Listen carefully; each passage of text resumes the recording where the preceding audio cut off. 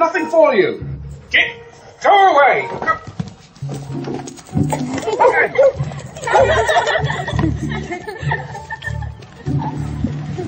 Definitely Bodmin.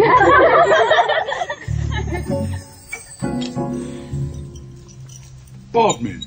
That's an endearing local term for balmy, right? Well, someone who's Bodmin is, well, it's kind of like, well, the thing is, okay, now, what happens is... Yeah, treat yourself to a noun. It's someone who goes wandering on the moor. Oh, Auntie Annie, now, she went Bodmin, but she never went near the moor. Do you remember that, sir? No, going Bodmin... Yes, I think I get the picture. Unless it came from the old asylum in Bodmin Town. Or it could be a literary reference. What are you going on about, boy? Old Doc Martin don't want a reference. No, he just wants to know what it means. Daphne du Maurier paints Bodmin Moor as a Gothic symbol of murder and madness. Or granite skies and howling winds. You'll be going Bodmin yourself in a minute, boy. But Dad, not that way. No. Right, here now.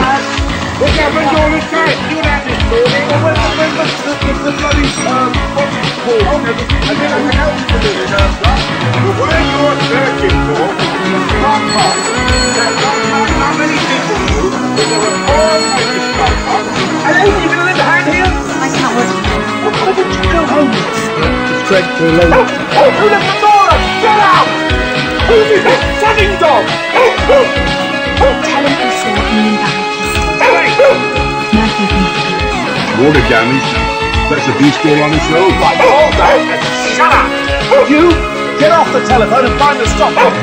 You, either get back to Devon, wherever that may be, and don't come back, or go and find a mob to work out how to use it. This for you.